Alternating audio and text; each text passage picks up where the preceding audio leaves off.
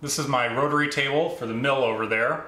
You crank this and it rotates, and that's pretty much it. It can be horizontal or it can be vertical. It's a very simple thing, and I thought I would make a very simple addition for it, which is an extender plate, because I need to cut some concave radii on pieces, and this being 8 inches in diameter and 8 inches being about what I want for the other diameter as well, this piece would have to be out here. There's no way to hold it.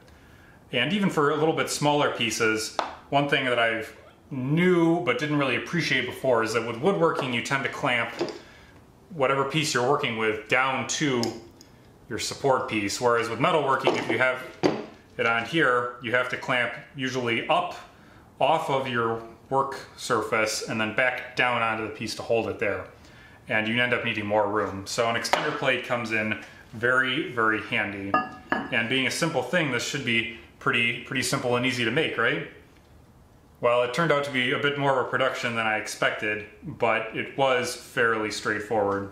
I started off trying to make this thing flat. This is just hot roll.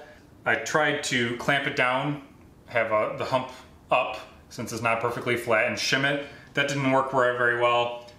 So what I ended up doing was just picking the flattest area, which was pretty flat, and trying to bolt it on here. Bolting it on there ended up being a little tricky because you need to have your fastener below the surface, and I didn't have a way to counterbore the largest screw, or the one that's large enough to go for your standard T-nuts. So then I had to make my own T-nuts like this, which are set up for a smaller screw, which I could counterbore.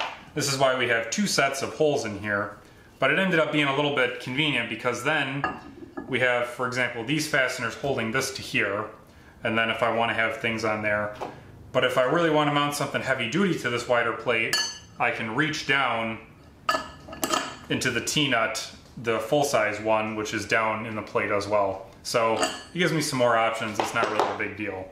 When I started with this, it was square or rectangular, and the obvious choice to get the corners cut off was with a cutting torch. But the problem with my cutting torch, which is over there, is that it's been at least 20 years since there was any maintenance on the regulators, and I'm really not inclined to fudge the safety factor with 4,000 psi of oxygen. There are some things that I'm willing to fudge a little bit on the official recommended safety line, but flammable, explosive, high pressure gases is not one of them. Since I didn't have those, what I did was I took my roughing mill and I ran that guy around the side. I started off with the square corners and took it down to an octagon, and then I just started cranking and milled off the edges. Cranking this was fairly difficult, so I ended up using some kind of odd body mechanics because I was trying to use my body weight to crank it. This ended up being about 2 hours of just cranking and cranking, which was a lot of work. I can still feel it in my arm. It's been a couple days.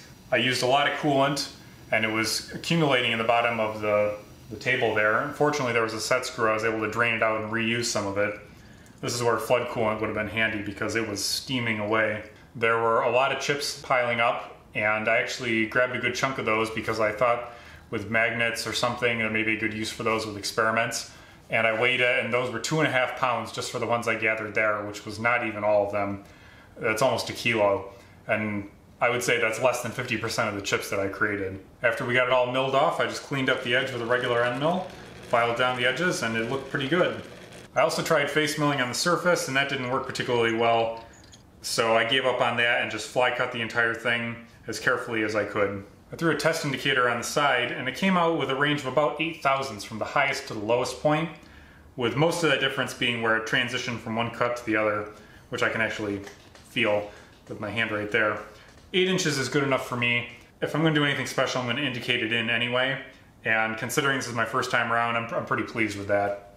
I left a flat spot on the front here, partly so I didn't have to mill it any further, and also I was able to stamp it with 300 degrees, and that just tells me what the orientation is to bolt it on here, and hopefully maintain some of that flatness since it's in its original orientation when I did mill it. Something I've found frustrating in the past is having to chase around after specific parts. I'm thinking mainly of auto suppliers here, going from place to place trying to find a specific part. I don't have the capability to make many parts on a car, but I have modified a few and it was very helpful.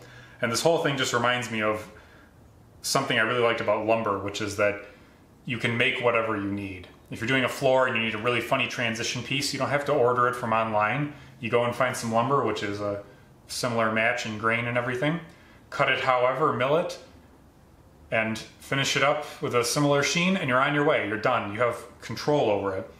And I'm gaining that capability with metal, with the mill and the lathe and the welder, and that's really satisfying.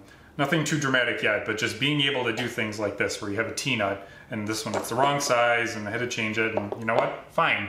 I have some metal over there I'd squared up before, made my own T-nuts. Done. Problem solved, and I can just move on. And I really, really like that. Even though sometimes it can be kind of time confusing, you have the power over it, and you don't have to depend on other people as much. And it's also just faster. So when it's 11 o'clock at night and you just really need this thing, you can just make it and you're done. So it's a pretty simple project today, just a flat plate, but it ended up being quite a bit of work, so I hope it comes in useful.